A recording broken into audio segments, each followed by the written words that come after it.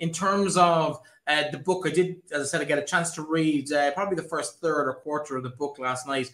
And I've one question. You talk about the kind of the all or nothing attitude that Leitrim had at the time, that if one person skipped on or cut a corner or training, everybody got the punishment. And that it can work both ways, but when the entire team buy into it, it really can solidify that kind of character and that kind of camaraderie between the teams. You talked about knowing who the culprit was, but not giving the name out. Are you prepared to give us an exclusive and hang one of your teammates? No, I was always getting the blame because I was only 5'7". Nearly every other player was bigger than me, and I always got the blame because the other lads had long legs and I just had short legs. And any time we could cut the corners, I always got the blame. But the funny thing was, I was probably one of the fittest players on the team. It was always myself, Noel Moran, Fergal Reynolds, Porrick Kenny.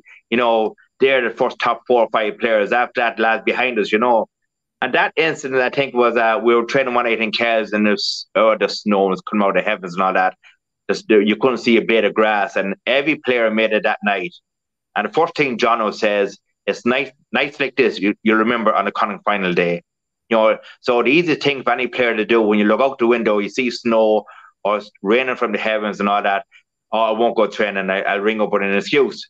No man had an excuse that year. And we started off playing soccer or a game of football in the snow, and they gave me there was a few snowballs thrown first.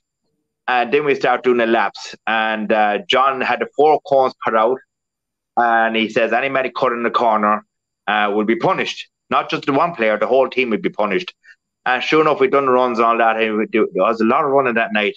And we were doing a stretch and a bit of a chat and all that. And then John went around all 4 corners, and 2 of the corners there was footprints inside the cones. Right, lads, extra sprints. And the lads had picked and blaming me because of McHugh, your short legs and your small feet. So I know I didn't do it, but the hell with it, we did it anyway. So we were going to be punished anyway. So there was always good banter with Leitrim that time.